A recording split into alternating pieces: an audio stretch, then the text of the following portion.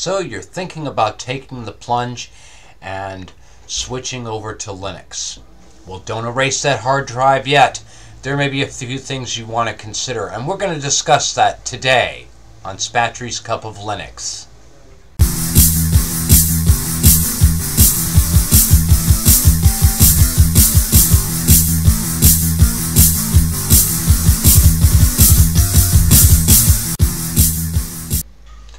First, let me start by saying that I've got well over 20 years of computing experience, and most of that experience stems from using Microsoft products. And in many ways, Microsoft Windows, and I've been through every version that you can think of, has met or sometimes fell short of my expectations. And then earlier this year I decided to switch to Linux because not only did it meet my expectations, it actually exceeded them. But it has been a rocky ride. Over the years I tried many different Linux distributions, and maybe I had one piece of hardware that didn't work, and it was kind of a deal breaker for me and that sort of thing. But the Linux kernel has matured, and so have I, and I found that Linux now supports a lot of hardware, and it does so many things that Windows just isn't capable of.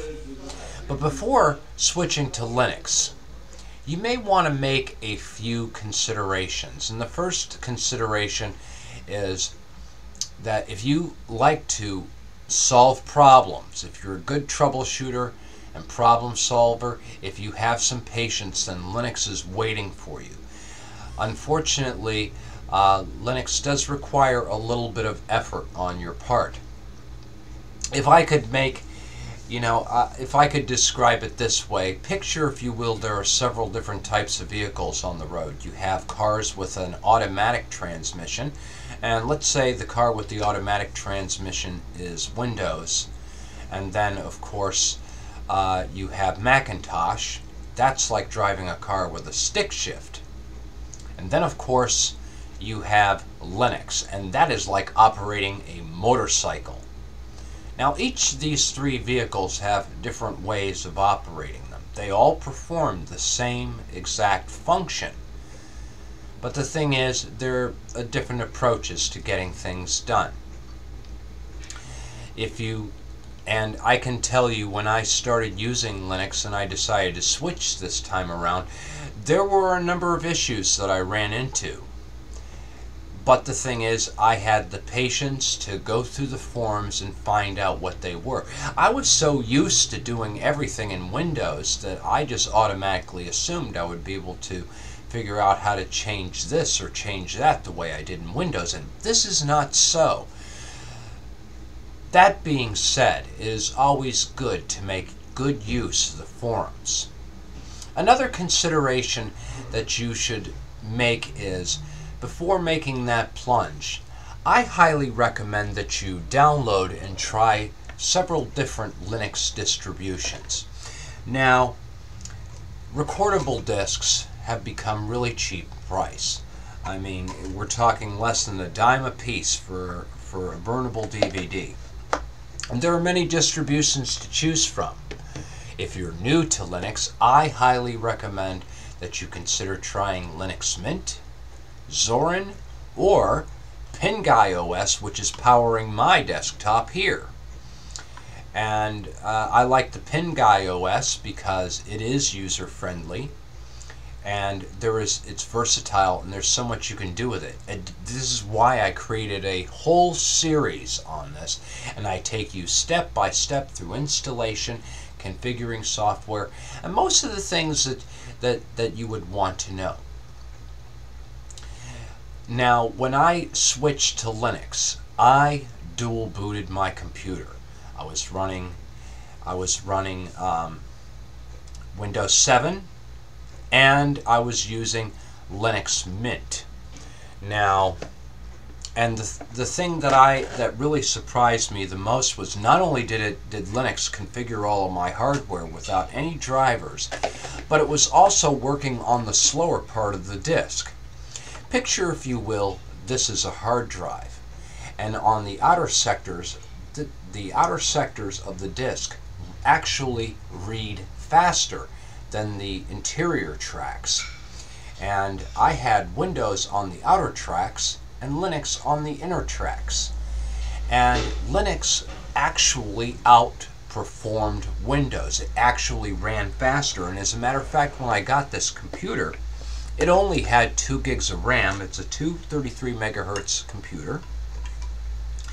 And it was incredibly slow. Even with Windows 7 Home Edition installed on this, a fresh factory installed computer, it was still slow. And yet Linux was running very fast. And much to my surprise, things really improved by the time I upgraded this thing to 8 gigs of RAM and I maxed it out.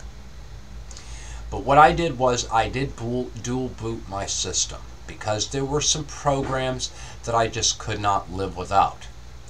But the beauty of this is I found this website. And this is called, let me zoom in on this for you so you can see it better. This is linuxalt.com. And on this page I found a number of alternatives to programs that I already use that already come with many Linux distributions. And if it isn't already pre-installed, when you install Linux, you can easily get these applications through the Ubuntu Software Center or the Synaptic Package Manager. Additionally, you can download PPAs and add them to your sources so that you can get these programs continuously updated fresh every time you use them. And as you can see here, there is a large list of programs. I am willing to bet if there's a piece of software that you use regularly, there is a Linux alternative that is free and open source and is very easy to use. Surprisingly, it would also have the user friendliness that you would come to expect in Windows software. You would still be able to navigate through the program much the same way. So you can see there is a lot of programs here. And the thing that surprised me was the fact that these programs are really good, and they didn't take much time for me to learn. But I am a software guru. Complicated programs don't take me very long to figure out, but for some other people, there's going to be a learning curve, and Linux in general does involve a learning curve. It's just like getting a brand new computer that you have never used before. Well, I wouldn't go that far, because I did find, as I had stated, I did find a number of the programs were straightforward and easy to figure out. Just going through the file menus and, looking at things, and I got to a point where I could actually figure this stuff out. So my transition to Linux was fairly simple, but also I had the benefit of a number of broadcasters here on YouTube, as well as the support of the Linux community on Ubuntu's forums, on Linux Mint's forums, on Zorin's forums. I really dug around quite a bit to find the answers that I was after, and the Linux community was gracious enough to share this information with me. Another option, another reason why you would want to dual boot your computer is maybe you have some video games that you enjoy playing, and we know that playing video games, Windows games in Linux within Wine is hit or miss. You never know if you're going to get them to work.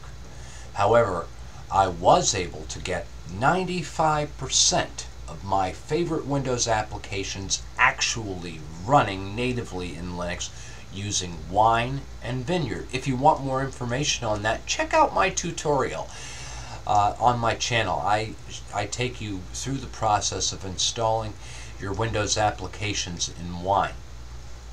But we also have other software as well. Wine is a wonderful project, though. There is a team called Codeweavers. Here it is. And Codeweavers actually contributes code to the Wine project. Now, I purchased a license for the Codeweavers software, and I have actually found that Vineyard handles everything. But I'm going to continue supporting this project here, namely because they are doing such a wonderful job for the wine community, and I am able to get most of my programs running. Now, since I play older games, another option that I use is virtualization. And you can see I have a little arcade machine up here. I can click this, and I can run Windows XP from within my system. And it does a pretty nice job of doing 3D graphics for older games. But if you're looking for the latest and greatest games, check out Play on Linux. You can download this program, and it will run a lot of newer games that are out there, surprisingly. I haven't given it a chance to test it because I haven't really been much into playing games since I got into broadcasting and exploring this avenue. But every now and then I'll take a day off and I'll curl up to a favorite game. And as you can see, I have a number of games installed here, and all of these work flawlessly within a virtual machine. Let me go ahead and close this. So definitely take the time to consider different options. Definitely dual boot. Excuse me. Definitely work on a dual booting machine so that you can compare the two. Compare Windows with Linux, or Mac with Linux. Now, I don't know if Mac will allow dual booting, though. It's my understanding that Mac may require an actual hard drive to itself. But I do know that Linux can coexist with Windows. Windows is a great operating system, don't get me wrong. And I've used it for many years, but it just fell short of my expectations, and I really don't care for the direction that Microsoft is headed now. And now that I've seen how well Linux has matured and that it exceeds my expectations on a number of levels, for me not to use it would really, for me not using this, I wouldn't be having as good of a computing experience as I have today. If you have any questions or comments, please fill them out in the form below. I'll be happy to answer your questions. Also, please feel free to sort through a number of selections that I have on my channel. I have more and more videos that are going up every day because I feel this is important, that I should share this with the community. This is my contribution to the community for what I have freely received. This is a wonderful operating system, and I just can't complain. I don't have any complaints with this. I'm always learning new things every day, and when I do run across a little problem, here or there, I get a great sense of accomplishment and relief when I'm able to, find the answer and fix that problem myself. So Linux is a wonderful operating system if you're really willing to put the effort into it. But like I said, you can also have the best of both worlds. Thanks for watching.